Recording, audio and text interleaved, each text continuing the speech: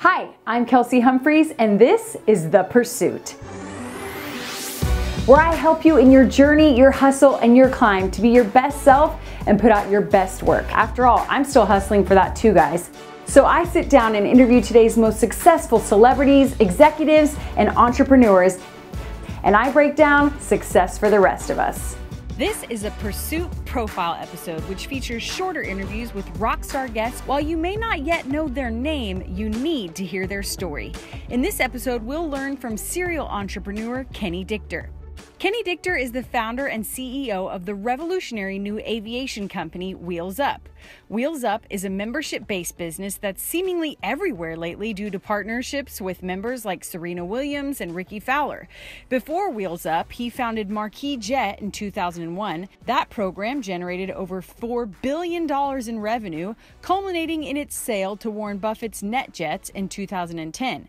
Then Dichter co-founded Tequila Avion, an ultra-premium brand that was acquired in July 2014 for over $100 million. His first business started in his dorm room in Wisconsin, and now he's disrupting an industry from the heart of Times Square in New York City. I met with him there to learn how he built and sold one successful business after another. All right, thank you for joining me for another episode of The Pursuit. I am here with Kenny Dichter, the CEO and founder of Wheels Up, which I know you've seen and heard of Wheels Up because it is everywhere lately. Just to watch a sporting event or watch anything with cool people, Wheels Up's going to be somewhere in the background. So I'm excited to talk to you today. Thanks for having me. What I love is you're such a serial entrepreneur, just over and over and over again. But I want to go back to the beginning, and then we'll get into the success of Wheels Up. But start back in college. You started a little shop called Buc-ee's, which then expanded and exploded. And I mean, that was pretty much your first business. What do you think was the key to the success of you as a young entrepreneur getting started? Because that business you ended up selling, and it moved on to great success. Yep. I would say, first off, being an entrepreneur, you have to be comfortable starting things and always getting no's. And right when you hear no, that's a good word for an entrepreneur. You got to then keep moving forward. Never take no for an answer, never quit, and always be flexible with your business plan. But the truth is everybody saw what you saw, then they would do it. Yeah. So that's just my first point. But I was lucky at the University of Wisconsin. Great school, had a super chancellor at the time named Donna Shalala, who became a very good friend of mine. And another good lesson is befriend the people at the top. Oh yeah, that is good. Befriend the people at the top. But we started a little clothing operation right out of my dorm room to start. And for any entrepreneur out there, the best thing you could ever do is start a business in a dorm room because you don't have any overhead. Exactly. You know, things started to get expensive when we moved into our first store at 555 State Street, right in the center of campus at Wisconsin. And again, I would say to entrepreneurs, you start something, you form it, you make it big. You always have to be willing to sell it and move on to the next. Never want to hold on to it too long. That's interesting. We'll get to that because you've done that multiple times. Sure. But so you went from that, then you had like a clothing business, and then you were in some music distribution business. Sure. Then you end up in aviation. How did that happen? Well, it's simple. The clothing business was something I started in college, and 2 blocks from here on 40th and 7th was my first business after college. It was a clothing business called Street Buzz and Why Work. It was like casual clothing. And what happened was one day while I'm set up on 40th and 7th, one of my partners, partner-to-be, comes in and pitches me an idea about a sports music business that he wanted to start. And his name was Jesse Itzler, and he was in business with the New York Knicks. He was writing theme songs for professional sports teams, but he didn't really have a business guy with him to figure out how he could turn this into a money-making operation. And that goes to another important point. Yep. There are a lot of great ideas and a lot of great movie scripts. You got to know how to make them. Yes. So at the end of the day, we put together a business plan, which is critical to any entrepreneurial venture you're going to do. You got to have a roadmap. And by the way, that roadmap can change. But we took this idea while I was doing the clothing over here and started a sports music and marketing company called Alphabet City. And the New York Knicks was our first team and project. The second was the Chicago Bulls, and I think we got to thank Michael Jordan for his winning. But those 2 records that we did, one with the Knicks and one with the Bulls, that put us on the map and enabled us to sell our business after 2 successful records with those teams to a gentleman named Bob Sillerman, who had a company called SFX. SFX was, at the time, the largest purveyor of, you know, sort of concert and live events. So he put together a big roll-up with a lot of companies, of which he bought our company. And that's how I got from clothing to this music distribution and record business. And then finally, at this company, SFX Entertainment, the guys and gals that sold in, they made a lot of money. That means they didn't go to LaGuardia or Kennedy anymore. They went to Teterboro, Van Nuys, and they were flying privately. I was asked to be a guest on a flight. David Falk took me out to California for a Michael Jordan Spike Lee commercial. Wow. And what I didn't realize is I was like the 6th or 7th person invited. When we got to 10,000 feet and everybody wanted their catering, they looked back at me, and I was the steward. Even though they didn't tell me, I was the person that was opening up the sodas and delivering the chicken fingers to everybody on the plane. But it was still better than flying commercial. And sure enough, after doing this on a few flights, I looked at my partner, Jesse, somewhere over Oklahoma City. I think that's where you're from. Yes. And I looked at him, I said, I think we're in the wrong business. We got to get into aviation. This is a great business. And we had already done the sports music thing. Yeah.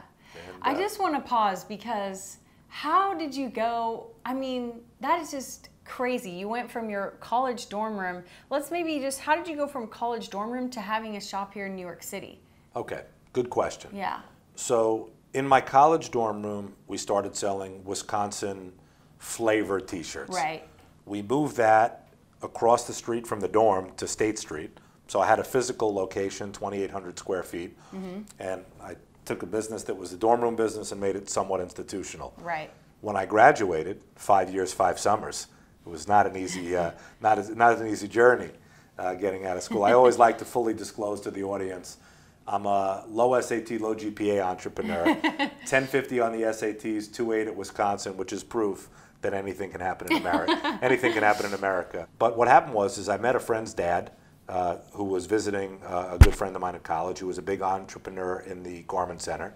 And he saw the stuff that we were able to execute on the t-shirt side. And he was actually somebody that took me in and backed me on 40th and 7th in a real live showroom, selling real live accounts. And what was once a college t-shirt business became, we were selling to the Shopcos in Green Bay, Wisconsin, who had hundreds of stores. At the time, Sears was a powerful t-shirt retailer. We were selling Walmart. So we were using the showroom and using the resources that my friend's dad had to do something bigger. So you must be what they call like good in a room, like you and that guy's dad. I mean, do you have maybe some selling techniques or presentations to get him to buy into you? And then again and again, it's very simple. Never take no for an answer. If you're an entrepreneur, the word no, you know what it means? Not now. Yeah. So it's you never can take no for an answer. And I think you have to have a belief in yourself, and everyone should have this, that they could sit at the big table. You know, if you I like to say, fake it till you make it. Yeah. You know, no one told me that I couldn't do business with my friend's father who had a big garment business. I believed it, so he should believe it.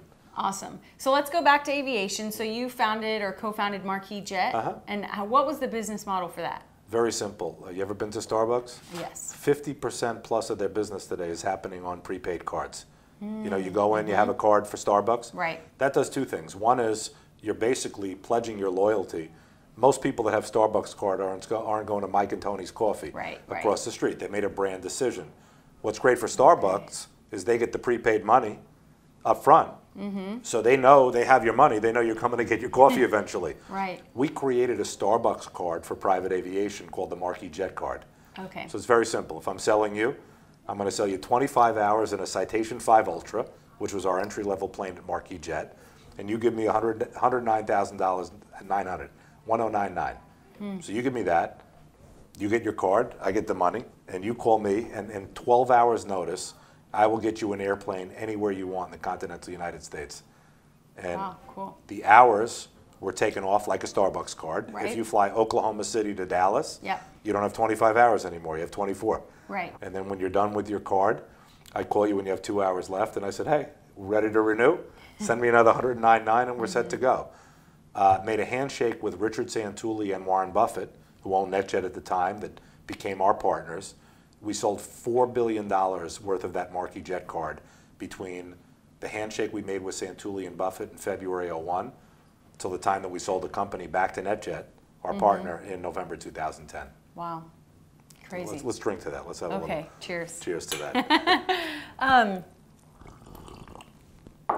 My cup is empty, guys. Don't tell anyone. Okay. So let's go. Then you sold that. Then you had some tequila. Then you sold. Why do you keep selling your businesses? Well, I think that, you have to be willing. If you love something, you got to be willing to set it free. And I think that if you take investors in, which I do, it's my money, it's my partner's money, but we also have taken outside people's monies. When you have outside money and outside investment in your firm, you have to be prepared to part with it, because the truth is you need something which every entrepreneur should know. Write this down. Exit. You have to have an exit strategy. And if people put money alongside you, you can't stay in a business like a family business for 50, 100, 200 years.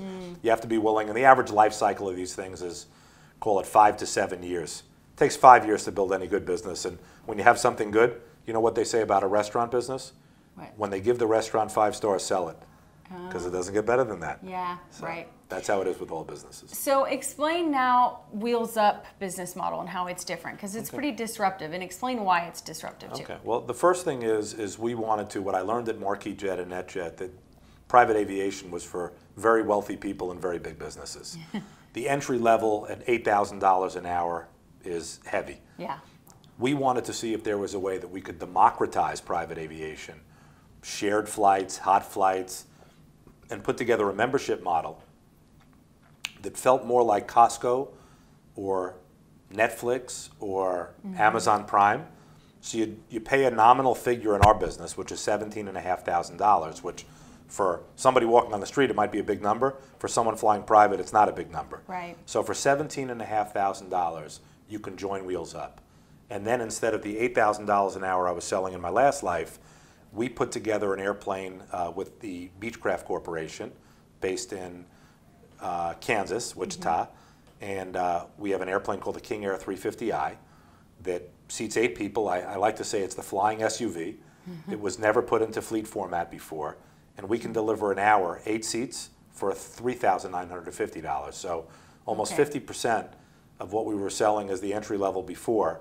It's like when flat screen TVs were once like $11,000. Now you can go to a Best Buy and get them for $899. We're doing that to private aviation. We're democratizing it. We're making it available to more people. How do people respond? Like do people in private aviation like that there's now a Costco version? Of course. I think at the end of the day, if it costs me $39.50 to fly to Boston with you and I plus 4 people, versus down the street, it'll cost you $8,000 for the same flight. We still got to Boston. I'd rather pay 4 than 8 in today's world. I would say that we have the smartest aviation solution going today, and proof is in the numbers. Because I was going to say, as an entrepreneur, the numbers are your numbers. You are your numbers. You can have great plans and great ideas, but at the end of the day, your results are your results. Remember that. Yeah. So that's great advice. Your numbers are your numbers. We have 3,000 members that have joined the Wheels Up Club. We're doing, on a busy day, over 100 revenue flights, and the proof is in the pudding. I mean, our members and our action on our fleet are telling us that we have a successful business. And ultimately, if you treat your employees, which we do, like rock stars, they treat the members like rock stars. So if everybody's feeling good about the brand, it's also a great thing that you need to do to build a great culture in business. Awesome. And you guys are about to have your 3-year anniversary, so congratulations. All the success is amazing. 3-year anniversary is coming up, but what's really exciting, that's a month away, is we were able to raise $175 million in equity and $265 million of debt. We're actually 295 now that I think it through. It's $465 million has been put to work in this business in less than 36 months. Wow, that's incredible. You've probably noticed there's tons of subscription businesses exploding now. I mean, it's just everywhere. What advice do you have for someone who thinks they have the next great subscription business idea? There's only one thing that matters in a subscription business. It's not getting the people to sign up. It's how strong is your retention rate. Can you keep them? Because the value of a subscription business is one metric, retention. Can you retain 90, 95% of the people? Can you keep them in the business? because I would tell you the cost of finding a new member versus replacing one that's leaving is astronomical, or keeping one, I'm sorry. So the cost of keeping a member is a lot less than finding new ones. Yeah. Awesome. Well, looking back, you've done, so many businesses. You're a true serial entrepreneur. What do you feel like has been the best part of this journey and the worst part? I would say the best and the worst are the same thing. If you're going to be an entrepreneur, you got to love action. And I would say action, when it's great action and the adrenaline you get from these businesses and the exciting piece, that's an unbelievable positive upside to the business. I would say that if you want to get 8 hours of sleep and be a balanced person in the world, I'm not sure that entrepreneurial, an entrepreneurial path is one you want to go on. I think the biggest challenge in the business is that there's only 24 hours in a day, and the action's tough to turn off.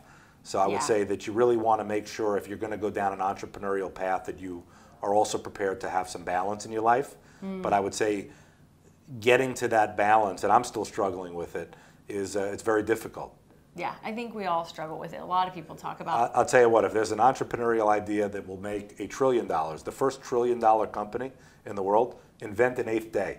Yes. Figure out how to get an 8th day into the world that everybody can kind of get their crap together in that 8th day. I think that you'd make $1 zillion if you figure that out. I want that. Before we wrap up, I have to ask about how you guys are everywhere. I mean, maybe explain, how did you go about getting all of the relationships with the celebrities, and what's your marketing strategy, and just some insights into that. Okay. First bullet point: celebrities are people too. If you treat a celebrity like a regular person and a regular person like a celebrity, you got it made. That's a very important piece of our business, because that's how we do it. I would say, listen, it's the power of nice. There was a book we read once that was handed out to at a sales meeting called The Power of Nice.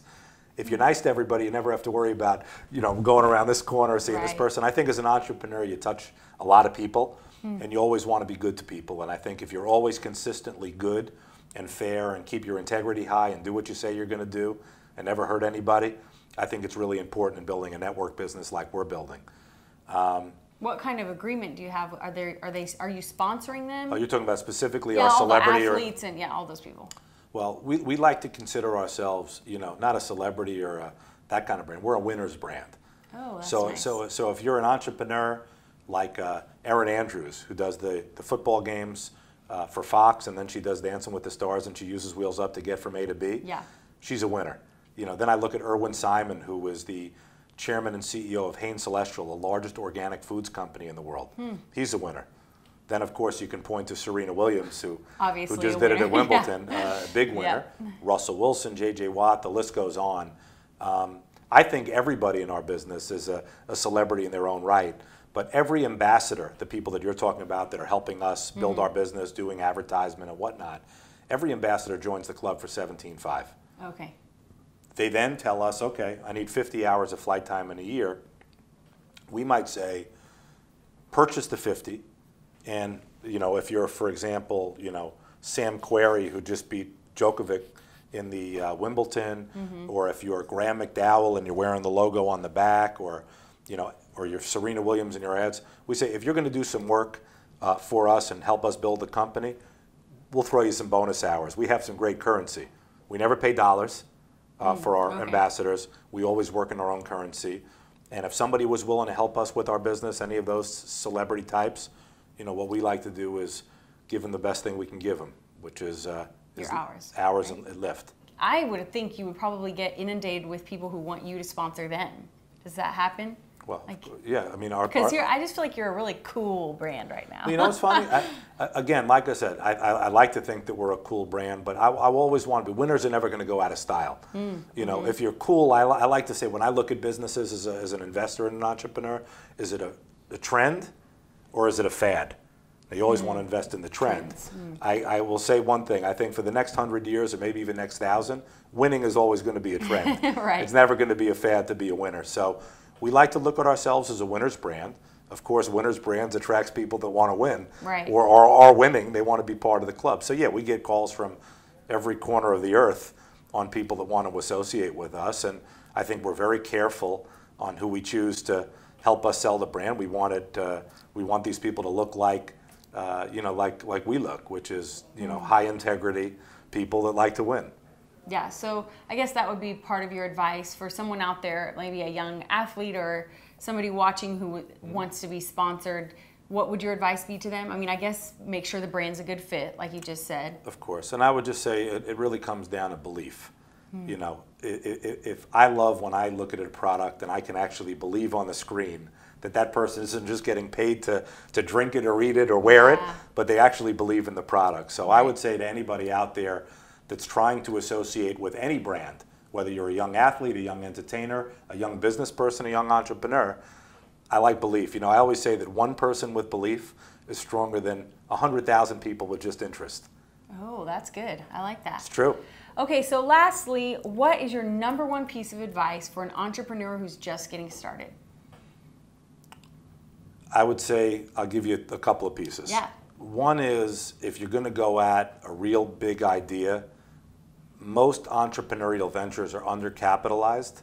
Try to make sure that you have the right, whether it's friends and family money, whether it's money you're getting from a VC, whatever you think you need, go times that by 1.5 or 2. So make sure you have the right capitalization. But I think even before capitalization, you have to really think through your idea and you have to distill it. You have to have a game plan. There's so many people, there's difference between an idea and a game plan. You know, ideas are very fragile. They can break, they can move. Game plans and business plans and battle plans, those are concrete. Those you can point to and you can execute. You know where you go. You know, you jump to the next area. You know, you follow a plan. I don't think you can execute anything without a plan. What are some mistakes you see young entrepreneurs making in their plan, in their business plan? Because I'm sure you get pitched all the time now. And everyone wants to tell you their idea. I think most, you know, young entrepreneurs, I think, need to talk to successful people, whether they're successful in anything that they've done, to really get perspective before they lay their plan down. Because they may not have the experience, the real world experience. The people that have done it, they can identify the roadblocks and the obstacles that they're going to hit. And you know, plans are also fragile. Ideas are very fragile. Plans are fragile. Mike Tyson, do you know who he is? The boxer. Yeah. He had a famous line about game plan. He said, everybody's got a plan until you get punched in the face. Yeah. So that happens in business, it happens in boxing. Awesome. So I think that you have to be willing to, when things aren't going your way, as Tyson said, he's a boxer by trade. He gets punched in the face for a living. You have to be able to pivot. When you're getting thrown lemons, you got to figure out how to make lemonade. Man, there is so much we can learn from that interview, but here are my keys to success from my interview with Kenny Dichter. #1, embrace rejection. Entrepreneurs should expect for people to tell them no because you're innovating and you're visionary and you're doing things people don't understand yet. However, to embrace rejection doesn't mean accept rejection. Dichter says never take no for an answer. #2, value relationships. Dichter went from one industry to another because he had relationships and business partners and a network that he built as he went. And he clearly values his employees. His advice is to make sure that you never burn a bridge because you're going to touch a lot of lives as an entrepreneur. So have integrity and do what you say you're going to do. #3, create a clear map. There are some entrepreneurs who are not big on business plans. Kenny Dichter is not one of them. He says you absolutely must have a clear plan because a great idea is not enough. And lastly, know your numbers. He says that a great idea and even a great business plan aren't enough. You simply have to have the results, the membership, the sales. You've got to know your numbers because that's what matters. Man, so much good advice. Thank you so much. I'm Kelsey Humphreys here with Kenny Dichter, and this has been The Pursuit.